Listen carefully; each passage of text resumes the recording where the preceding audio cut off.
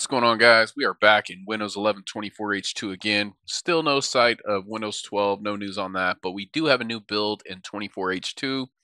As you guys know, I'm running the Canary build. This is a virtual machine, obviously. I have this pinned. Let me unpin that so it looks a little cleaner. And we just got a new build 2 days ago, less than 2 days ago, actually. So today is June 1st, 2024, and as of today, the newest build in Canary is 26227. So this just came out, guys. I'm one of the first people to review it. I've only seen a couple other videos online.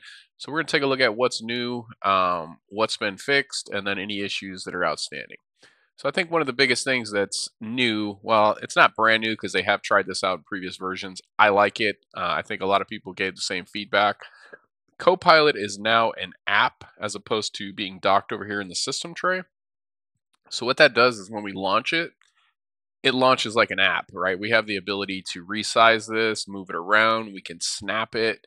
It behaves just like any other application in Windows 11. So I really like this. I think this is a big improvement over having it over here on the system tray, because if you guys remember when it was on the system tray, it had to be on the right hand side of your screen and you could only resize it as far as stretching it out here. You couldn't move it around.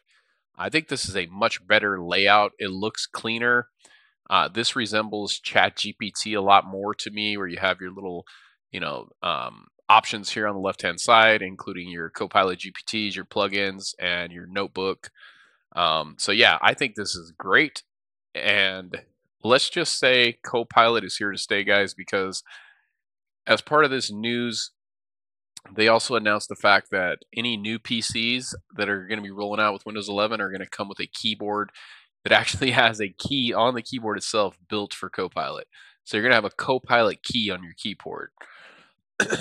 So that should tell you right there, they're not looking to change their mind. This is no longer like, hey, are we going to really dive in and dedicate ourselves to Copilot? This is a for sure thing. If you're modifying the keyboard to have its own button to launch an application, this is like an all-in move, so to speak. They're not going anywhere with Copilot anytime soon, guys. So if you hate it, I'm sorry. If you love it, great. Previously, we could hit the Windows key and C, which I'm doing right now, and that no longer launches Copilot. I'll close this just to show you. So I am hitting Windows key and C, and nothing is happening. No worries, though, because now you're going to have that button on your keyboard, right? That key. Most of us don't have that. I obviously don't. So what you can do with any of your pinned applications, if you're not aware, guys, if you have something down here on the taskbar and it's pinned, so this is your multiple desktops, right? So this one is not, this one doesn't count as far as your pinned icons. You can move the rest of them around, right, in order. You can't move it past there. So right now, Copilot's at position 1. So anything pinned, you can hit the Windows key and hit the number on your keyboard. So this is 1. I'll do Windows key 1. That launches Copilot. So if I do Windows key 2, that should launch File Explorer. And if I do Windows key 3, that should launch Edge. So a nice little pro tip there if you guys weren't aware, when you have these pinned applications, just look at the order of them, and then if you want to use a default shortcut to launch them, Windows key and then the number key that correlates to the position of your pinned application. So pretty cool stuff. All right, so let's take a look at this, guys. Create a space image is just an example that they give here. So this would be your history up here, where it's actually going to save, just like in GPT, right? It's going to save your conversations. You can go back. You can remove them, rename them. You can share them. So very similar to GPT. This looks like just clicking on this will bring you into the prompt if you're not already in there. And then down here, this is pretty cool. Copilot GPTs. So as you know, like in GPT-4, ChatGPT that is, you can build out GPTs and then you can look in the GPT library. And if you're not familiar with that, these are basically like predefined agents. So this one's just your default Copilot. This one's a designer. So this one's going to build images for you. And then they've got a few other various ones that you can pick from for free, like Vacation Planner. There's a cooking assistant, and then there's a fitness trainer. Now, the really cool part, or where this gets really cool, in my opinion, is the ability to build your own Copilots, just like you can do in ChatGPT, right? If you have the ChatGPT Plus version. However, when you click on that, you're going to find out that you can't do that for free. So you do need to pay $20 a month, just like ChatGPT Plus, to have the ability to create your own Copilot, or I'm sorry, your own custom Copilot GPTs. So this is called Microsoft Copilot Pro. I'm going to look into this a little further as far as use for end users. I do actually have this at work, but I don't use it like I would at home, right? For obvious reasons. Um, but I would like to gauge the difference and what the use cases are and where your $20 is better applied, whether that be on the Copilot Pro or the GPT Plus. Right now, just from everything that I've seen and that I know, obviously I have more knowledge on ChatGPT from a personal user standpoint because I use that day in and day out. And I do know also that like ChatGPT Plus, not only can you create your own GPTs, but you can go in there and browse the GPT library and use other people's GPTs that they've created.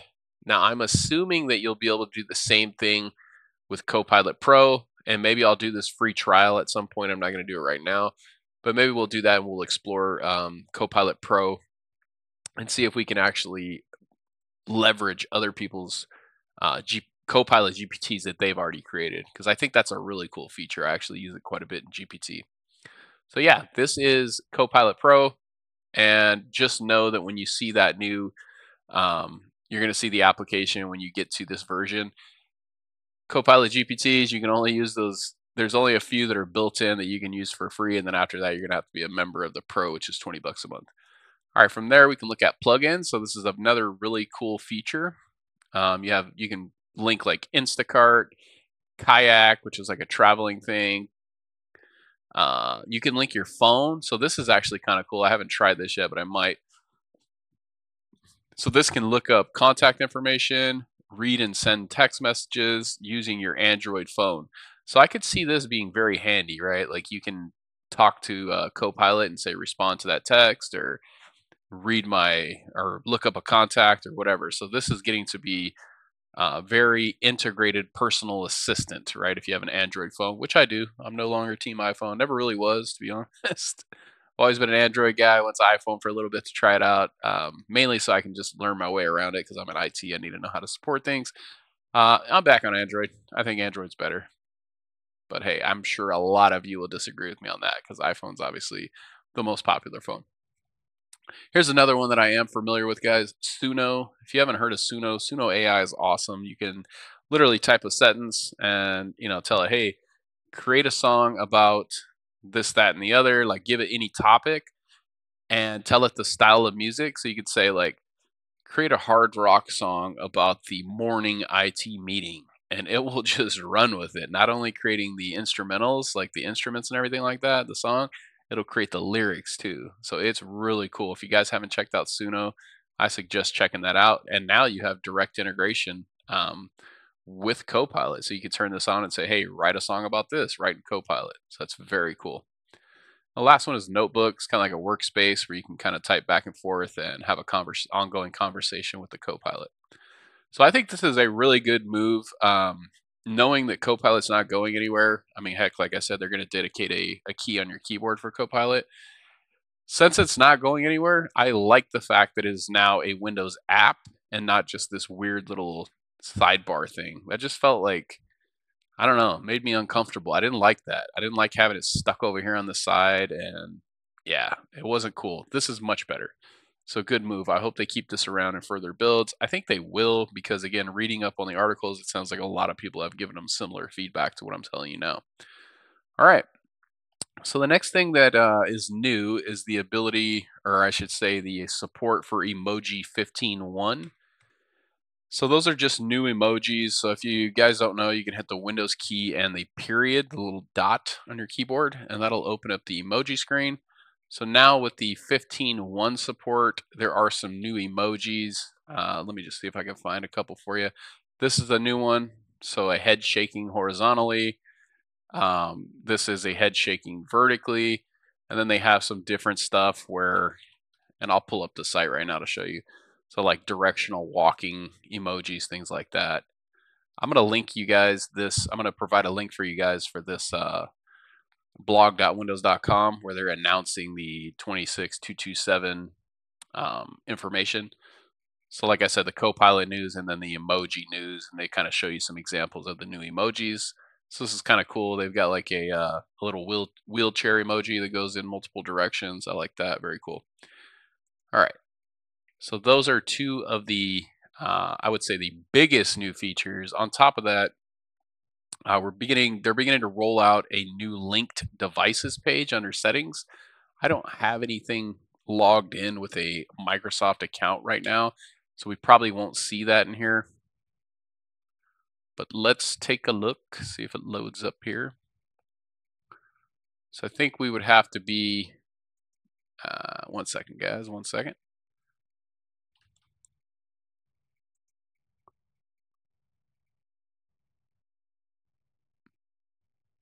Yeah, we need to be logged in with a Microsoft account, and then we would see a linked devices. And then from there, it's actually kind of cool. I mean, you're really buying into Microsoft, and that's obviously the direction that they're pushing things. But the settings page would only show on home and pro versions of Windows 11, and if you're signed into if you're signed into Windows with your Microsoft account. So what does it do? It allows you to manage PCs and Xbox consoles that you're signed into with that Microsoft account. So you could be on this PC, this instance of Windows 11, and let's say you have some Xbox, or maybe you have another PC where you're logged in with that same Microsoft account. Now you can go into that particular menu or setting under the accounts in settings, and you can manage those different devices. Probably make more sense if I had it up on my screen here, guys, but I don't. Let me just see if I can get you to that actual page. Yeah, we won't be able to see that, unfortunately, because I'm not logged in with a Microsoft account, but that's okay. And you can, I mean, obviously think about that. This really kind of emphasizes or reinforces the fact that Microsoft really wants to steer you towards not only having a Microsoft account, but logging into your devices using a Microsoft account. I have not been doing that. I've been using a local account that I build out for several reasons, mainly privacy, things like that. But I think it's coming. It was part of my predictions video. I'm going to link a card to that one for you guys. I predict a lot of things about the coming of Windows 12 and AI and Microsoft really making you kind of get deeper and deeper into bed with them if you want to leverage all the features. So I think that's coming if you want to be able to do a lot of different things. This being one example where you can control those devices across, whether it's Xbox or multiple other PCs, laptops where you're logged in with that Microsoft account. That's obviously only available if you're using the Microsoft account. So I think that's pretty cool, but unfortunately, I can't leverage that because, again, I'm not using a Microsoft account to log into my devices yet. But depending on how many features and how much capability is tied into that, they may steer me to do so, but to be determined. All right, guys, so a couple other things to note here. I'll just pull that webpage back up. There were a few fixes. Fixes for known issues. They fixed an issue believed to be the underlying cause for some insiders noticing stutters in some animations recently dropping frames, particularly with task view. I didn't have this, but I did see a video on this, so that's good that they've apparently fixed that. Also, they fixed an underlying issue which could lead to some apps not starting on startup, even though they were enabled at startup apps and settings. So just the startup features weren't working. Again, I didn't really have a lot of things starting up on startup. I did have a motion wallpaper that I use to where the wallpaper is actually like moving, or it would literally play a YouTube video as your wallpaper. That definitely worked because it started to get on my nerves, so I had to go disable it. So that one was working for me, but apparently wasn't working for everyone as far as specific startup apps. So they've solved that. Good. And then the last one they noted here was that they fixed an underlying issue which could lead to the pop-up asking for permissions to use location not appearing, which could lead to app issues without location access. So I wasn't really using mine for anything tied to location, but that's obviously a big one. If you do leverage applications that need location permissions and you're not able to give it to them, that would obviously hinder your ability to do whatever you're looking to do. And then windowing, they fixed an issue related to showing tabs in the Alt tab, which could lead to frequent Explorer.exe crashes. I never experienced that. I do use Alt tab quite a bit. That's that feature there where you jump between things. So that's handy. I'm glad they fixed it. I didn't know it was an issue, but that's good they fixed it. They also fixed an issue. This one I was aware of because I tested this out in a previous build and it wouldn't work. And now the Windows key W does open that widgets menu again. So I'm not a huge widget guy, but I know that wasn't working. So if you're into widgets and you were on that last build that came out, it wasn't working. They fixed that now, so it's working. All right, and then as mentioned in a previous one, they fixed the Explorer EXE crashing issues. Known issues. So I think this is similar to what I talked about on the last one as far as known issues. Basically, some people are reporting when they're in the dev and canary channels, they're not able to update from these previous builds, such as 26040 or 23620. So if you're still having that issue, guys, it has been reported quite a bit. No worries though, if you do want to try out the new 26227. This article has a link straight to the ISO here. And then you could also use something like UUP dump to get that latest ISO as well. And another thing they note here is introducing suggested replies in a phone link for Android. So kind of cool. If you have your phone linked on here, not only can you use those new cool emojis, but you can use, I'm guessing this is Copilot underneath. It's going to use AI to suggest a new response. So if they see a conversation going on, it's kind of going to tap into that and say, hey, maybe you want to reply with this. So if you weren't lazy already, you'd probably be even lazier now. And then here's just some reminders. I won't go over all this, but reminders for insiders and Canary. It's almost like a disclaimer here, just kind of telling you, hey, use this at your own risk, so on and so forth. And I think that's about all I wanted to cover there, guys. So yeah, again, if you want to do a clean install, you can use UUP dump, or you can check out this article. I'll have a link in the description, and you can get the latest ISO here.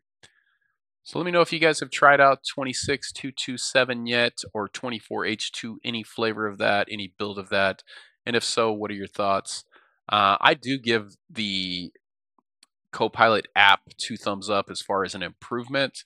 I really wish that this here was free.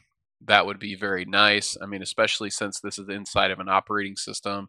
ChatGPT is obviously a standalone product by OpenAI, but this is a Microsoft product. So I really think a smarter move would have been to either discount this so it's not the same price as GPT, but as you guys probably know, Microsoft and OpenAI are totally in bed together. Microsoft owns 49% of the OpenAI company, so there's probably some type of agreement where if they undercut them or something like that, it would, they probably have to stay on the same page, same terms, things like that. I'm sure boardroom talk, bigwigs, all that. But yeah, it would have been nice if this was free, or at least a portion of this was free, because we are already paying for an operating system. So now they want to sell us bolt-ons, which is pretty typical of Microsoft. But let me know what you guys think.